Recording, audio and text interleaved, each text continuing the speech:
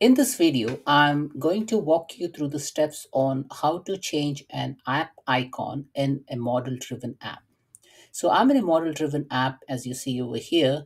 If I click on the title of my app, I will see an icon listed over here. So this is called as an app icon.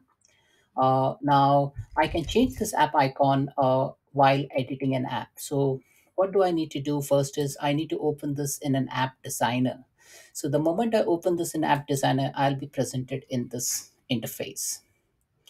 Now, what action I can do to change an app icon is I on the left hand side, if I'm under pages, if I click on app, there is an option to change an icon presented over here. So current selection is the default icon, but I can select a drop down. I can say use web resource.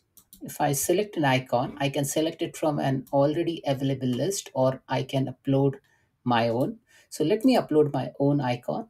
So I select the file. So let me select some file. Okay. And I'll call it as say ABC icon or something like that. Okay. So ABC icon. Uh, I can put some description and I can just say save and publish. The moment I do save and publish, this web file gets stored in the backend as a web resource. And if I can search that in the list, I'll see those icon. I select it, I click on apply, and the icon gets saved.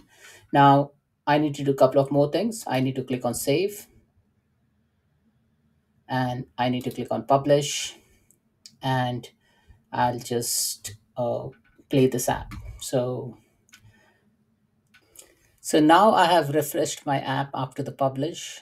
And if I click on uh, the title of this app, I will be able to see the new app icon which I have replaced just now. So thanks guys for watching. This is how you change an icon for a model driven app.